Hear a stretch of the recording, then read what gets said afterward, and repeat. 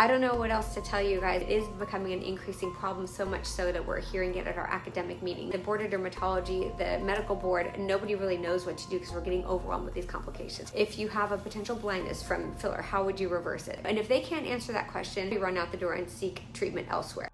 Hi Baby Ds, my name is Dr. Stefani Kappel and I'm a board-certified fellowship-trained cosmetic dermatologist in Newport Beach, California. Today I wanted to do a video to recap the amazing things that I learned at our recent academic meeting this last weekend in aesthetics. This was a meeting that was only for physicians only. It was a collection of world-renowned experts and leaders in dermatology, and we learned a lot of cool science, new genes being discovered which can translate to skincare and targeted actives, new devices and techniques and protocols in laser medicine and in devices to keep our skin active and healthy and rejuvenated over a lifetime. So I want to be the liaison between the medical community and you guys, and this is straight from an academic meeting that just occurred yesterday. So it was my honor and privilege to actually speak at this meeting, but I'm actually going to give you information that I actually learned myself, learning from world-renowned experts. The first thing that I wanted to cover are scientific discoveries that have been made in the skin. So clock genes. There was a lot of talk about clock genes. You may be hearing about them in the future online and in published literature and on vlogs and beauty blogs. And what clock genes are is they encode certain proteins in our skin cells that allow our skin cells to know the difference between day and night. Circadian rhythm and circadian different processes that happen in the skin cells, and your skin cells actually know whether it's day or night and they function accordingly. So at night we play offense and at daytime we play defense. The reason is because as we are sleeping, there are genes that are encoded and they transcribe and translate different proteins that accumulate during the day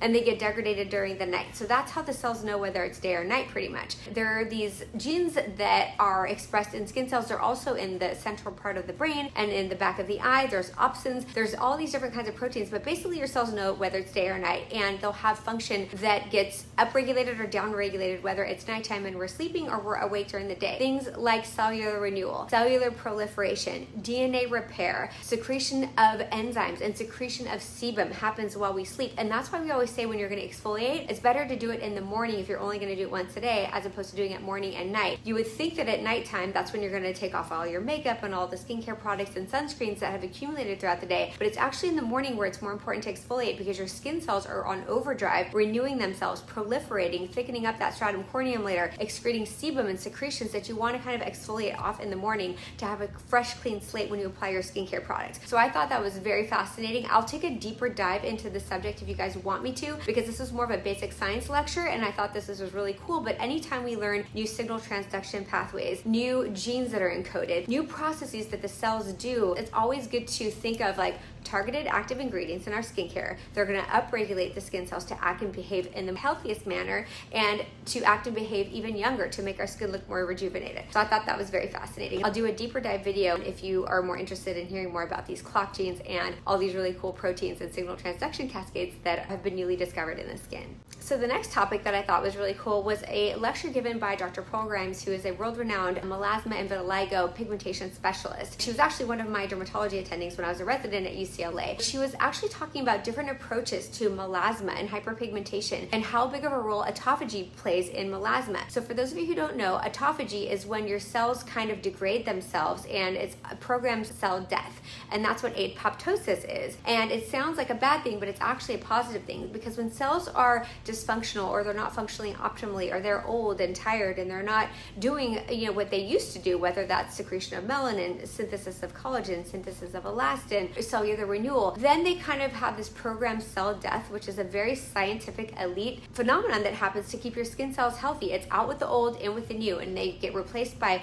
newer, rejuvenated, higher functioning cells. And so melasma is now focused on, in the melasma disease process, there have been a lot of discoveries on signal transduction cascades and active ingredients that can upregulate autophagy. So that was a really cool thing that I learned, because usually in melasma, we're focused on breaking down the melanin and slowing down the melanocytes, which are the pigment producing cells, from making melanin at too fast of a pace. I thought that was a really key point that I wanted to bring home to you guys as well. And I could do another video on that, taking a deeper dive if you're interested in hearing more about it. So another treatment that was getting a lot of attention at this meeting was PRX.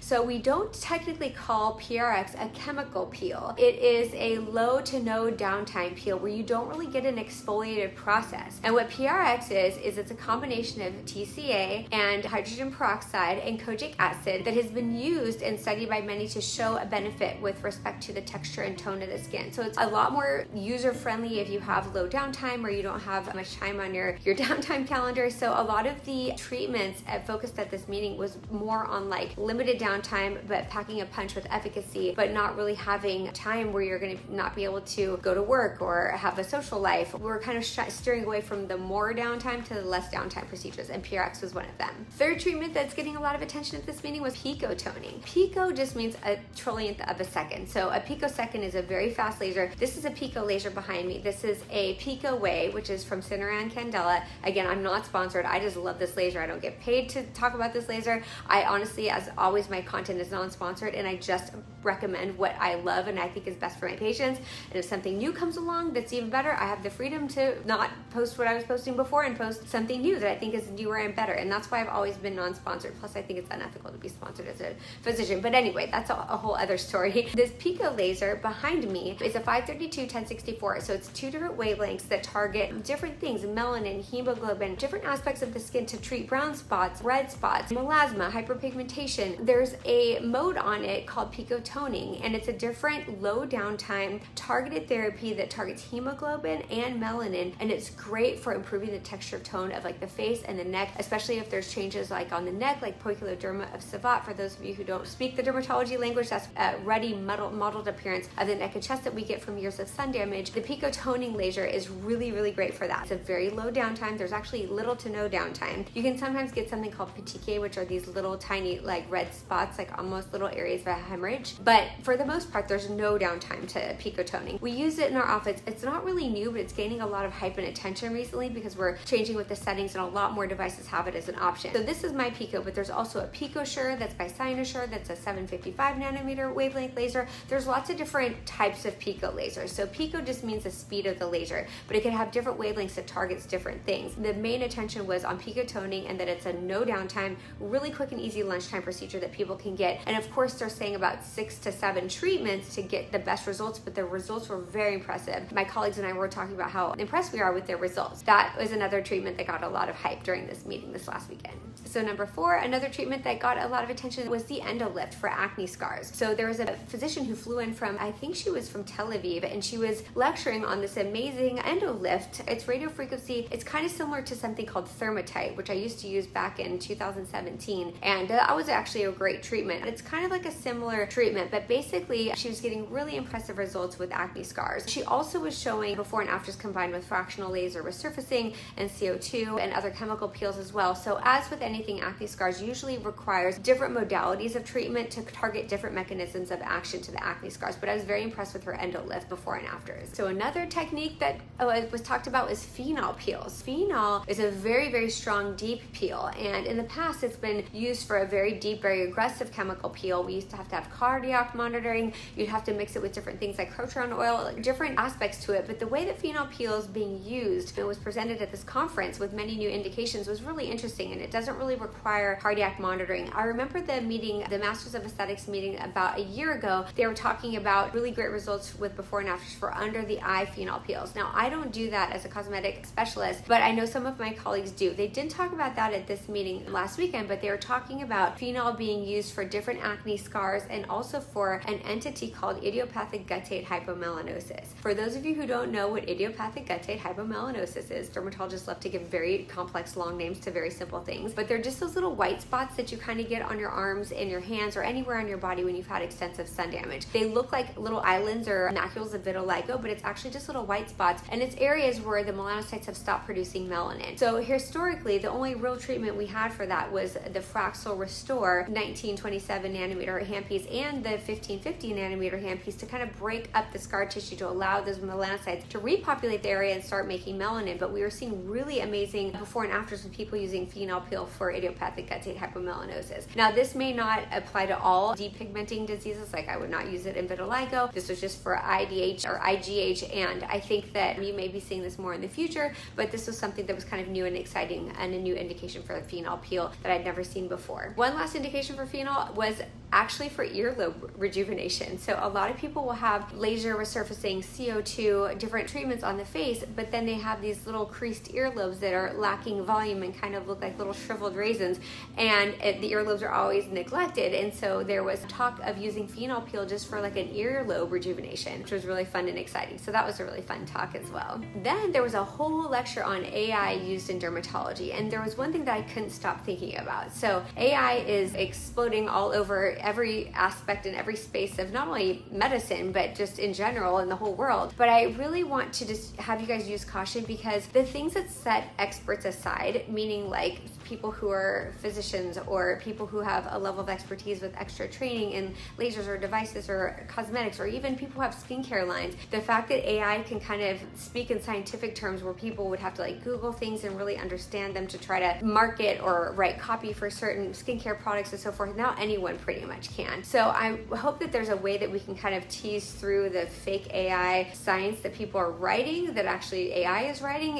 and the real derms and the real experts that can really shine on things like Q&As and Instagram lives and YouTube lives, because we can just talk off the top of our head because this is in our brain. This is a language that we speak. We don't have to chat GPT it into a copy that we can paste somewhere. So AI in dermatology is up and coming, but that may be a good or a bad thing. I'm not quite sure yet. The last thing that was discussed at the meeting, of course, you have to discuss the good, the bad, and the ugly. With the good comes the bad, but sometimes we have to present our morbidity and mortality complications and things that we see on the outside, and that's not a fun lecture to go to, but it's important to keep up your continuous medical education and see what's actually going on in the world. So there were several cases and case reports of complications that had happened at Medispas, and there was a physician from Mass General, Harvard Medical School, who had presented a complication that was occurring in a Medispa in the Boston area. And of course, the thing that is sad for physicians is that we're the ones that get the referrals when things go wrong, when there is a vascular occlusion, when there's a potential blindness, when there's a potential really harmful complication from fillers. The doctors can fix it. We're going to do the procedures, but we're just going to send it to the doctors if things go wrong. It was really disheartening because there was a patient who was treated at a Medispa, and I guess the highest credential for the person at this existing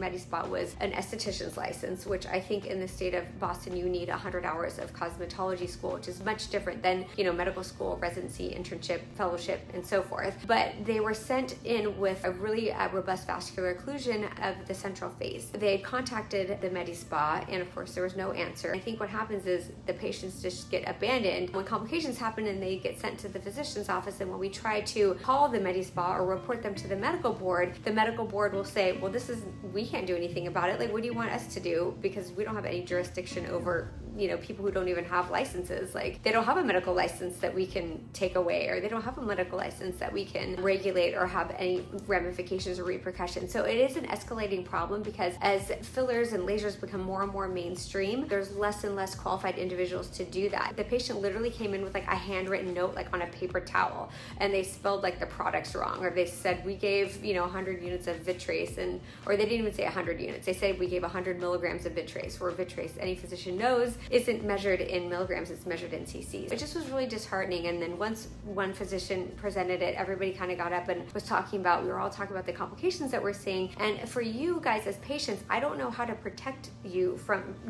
that, or protect you guys from that happening. All I can say is, if you're gonna have a procedure done, I think the easiest thing to do is to say, if the complication were to happen, and you can ask your injector, your provider this, how would you reverse it? And if they can't answer that question, you should probably run out the door and seek treatment elsewhere. Because if any of us were asked, if you have a potential blindness from filler, how would you reverse it? Say it's tear trough filler. We would do a retrobulbar injection of hyaluronidase, we'd flood it. There's certain things that you do to manage a complication, but if someone doesn't know how to manage a complication, but they're doing the treatments that they wouldn't know how to manage if something went wrong, then that provider shouldn't be performing those treatments. I don't know what else to tell you guys, but it is becoming an increasing problem, so much so that we're hearing it at our academic meetings. And the board of dermatology, the medical board, nobody really knows what to do because we're getting overwhelmed with these complications. So hopefully by following people like me on YouTube, you'll be educated and you'll make an informed decision on who you go to for these cosmetic procedures. So that was pretty much the take-home points from the meeting. Drop a comment in the comment section and let me know what you want me to talk about next in my next video.